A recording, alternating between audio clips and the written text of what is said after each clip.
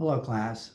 This will be the recorded lecture in our book. It's section 3.5. And so we're going back and we're going to do the laws of sines. And then the next section will be laws of cosines. So I kind of like to split it up this way because what we just finished in chapter 4, quite challenging.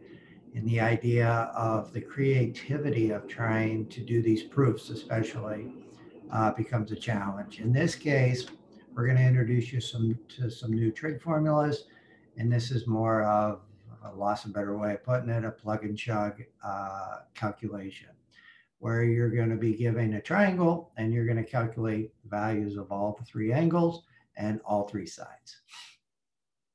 So let's get started here. So there are a couple of cases where the laws of sine work, and then there's a couple of cases where the laws of cosine work. And so we're going to start with sines. And the first case is this idea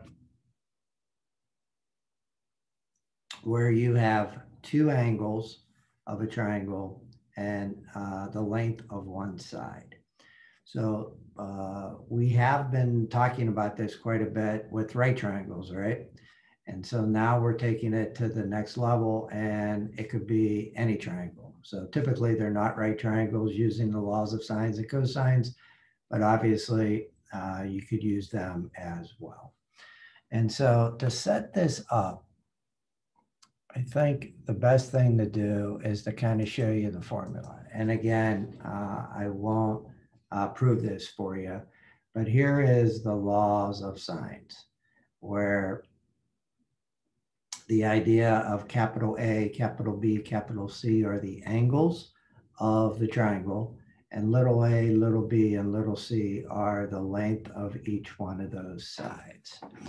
So let me show you up here on the whiteboard the definition and how to get this set up.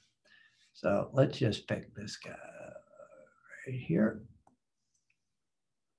And if we do angle A here, the opposite side is always that little a. So you see the opposite is over there. So if we define this as B, the opposite side is the length of little b. And then the top angle here is C. And so that opposite side is little c. So when you set this up, you would have sine of A over A equals sine of B over little b, and sine of C over little c. Let me move this up a little bit more. There we go. So the first one is the idea of getting two angles and one side. And so they usually call that angle, angle, side, or angle, side, angle, whatever. But the idea is you're given two angles and one side. And the process to work is first calculate the third angle. First you calculate the third angle. And you use the 180-degree rule, right? Where all the angles A plus B plus C, have to equal 180 degrees. And then at 2, use the law of sines. Find the other two, well, probably a better one to say is the length of the other two sides.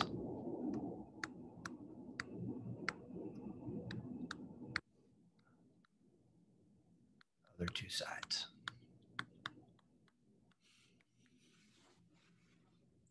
So I think this one out of the options are probably the most straightforward. And so anytime you have two angles on one side, you use the law of sines, and you'll see that you're going to be given 3 of the 6 parameters to calculate, and you have to calculate the other 3. So you know what? Let's just plow through one. So, okay, so here's first example. And that example would be, let's put it in red. So say like you're given B is 28 feet. And say like you're given angle B is 29 degrees and angle C is 102 degrees. So the question is find all the other items that aren't given to you. So find angle A and then find length C and length A of the triangle. So angle A, first one would be 180 degrees minus 102 degrees. Not 120, 102 degrees, right? Minus 29 degrees. So if you get out your calculator there, you get angle A is 49 degrees. So then the strategy is you have this equation up there, right? And so now we have all three angles, right? And I'll put in green what we just calculated. And so the idea is we know B, right? And we have angle B. So this is the one that we have. And so the ones that we don't have is A and C. So typically what you would do is set it up where, for example, we would have sine of B over little b equals, say, sine of A over little a. And so when you plug all the numbers in, you have sine of 29 degrees, right? And then you know what B is, that's 28 feet. And then now we know what sine of A is, that's 49 degrees. And you know, no, we don't. That's what we're trying to calculate, is little a. So what do we do when we manipulate these values, right? So we could do some algebra here, and you would see A equals sine of 49 times 28, all divided by sine of 29 degrees. So here you definitely need a calculator. And again, my iPad or iPhone calculator has all these. And you plug all these numbers in, and what I ended up with was 43.59 feet. So this A value here is, say, 43.6 feet as we round to the nearest tenth. Make sure you put your units in here too. That's really important. Okay, so now what we're down with, right? We're down with, we still have little c to find, right? So now you have a bunch of options, but I usually just stick with the same one that we started with, all right? And so if we stick with this one, we would do, say, sine of B over little b equals sine of C over little c. And so when you set that one up, it's that's the one we already had, so I just left that there. So what's angle C is 102 degrees, and then we'd have little c. And again, if you did the algebra, if you bring c to the other side, flip this and go over.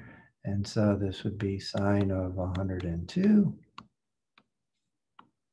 times the 28, and then divided by sine of 29. And so again, calculator is super important in this case. So in this case, we have 56.49 feet. So if we round to the nearest tenth, that would be 56.5 feet. And there you go. Hopefully not too crazy with regard to that. So process is, if you have two angles and one side, find the third angle, and then use the law of sines to find the missing two sides that you have.